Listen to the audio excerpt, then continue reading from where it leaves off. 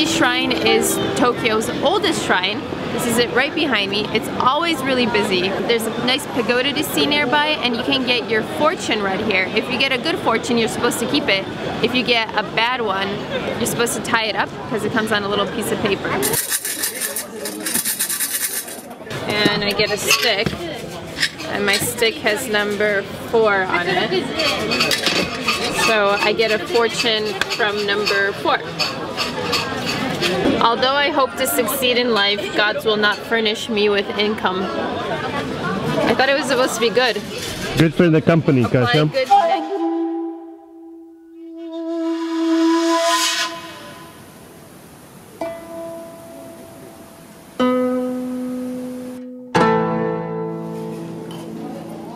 You can also say a prayer. You line up here, throw some coins in there, and usually you clap after that.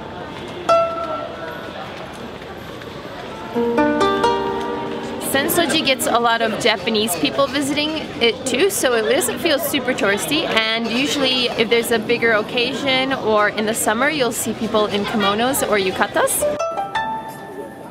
On the way to the temple, take a walk down Nakamisadori where you can eat soft cream ice cream, watch couples in kimonos take photos with their mochi, buy outfits that promise strength, purchase katanas, and a ton of stereotypical Japanese souvenirs. Oh, and make sure to taste test all the little sweets along the way. It's basically your one-stop souvenir shopping in Japan.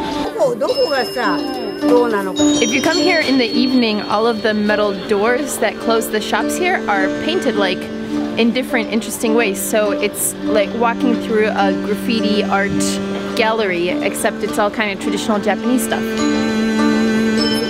The second floor of this building offers a good spot to charge your cell phone, get some free Wi-Fi, and people watch in the meantime. I once spent 2 hours here people watching.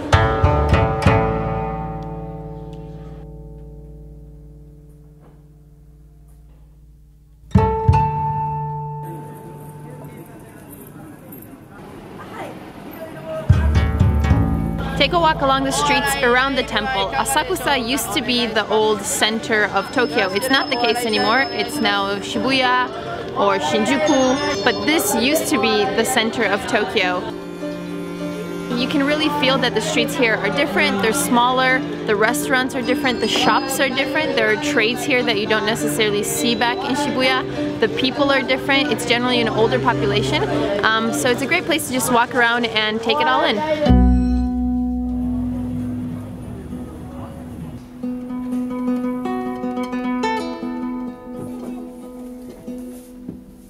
If you walk about a mile from Sensoji Temple, you'll end up in an area called Kappabashi, which is a themed district full of shops that sell kitchen utensils and basically everything you need if you run a restaurant or have a kitchen at home.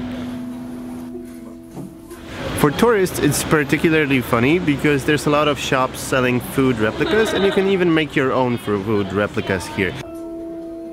It's this thing that Japan is famous for, that in all the windows of restaurants you have plastic things instead of pictures, I guess. You have plastic foods in Japan. The food looks super realistic, and I made my own ones. I made a lettuce and a tempura out of wax. Kris, I got you a pasta. Kris, I got you a hot dog. I got you a strawberry. Kris,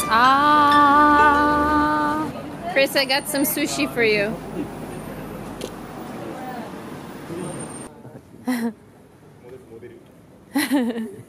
Kris. Yep. Do you want to take a ride in a rickshaw? No.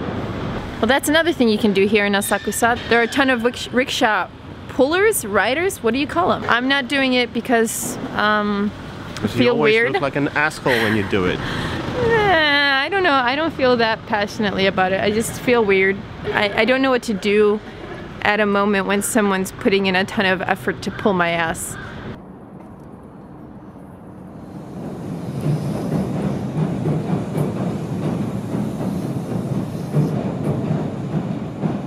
Take a walk along the Sumida River. There are parks, people exercising, cafes, good views of the Skytree Tower, the Asahi Building, even some art installations.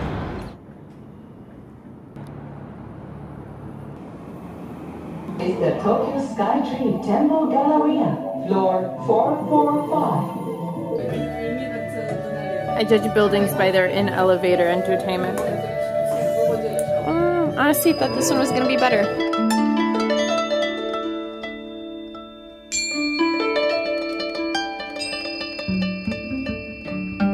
Go up Tokyo Skytree. It's the second tallest building in the world and the first tallest tower in the world.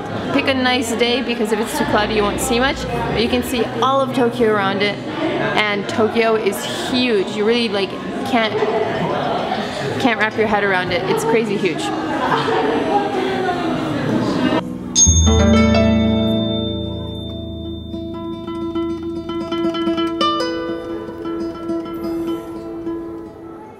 Thanks for watching this video. If you liked it, leave us a thumbs up, and please let us know what else would be useful if you're planning a trip to Japan. Let us know how we can help you in doing so.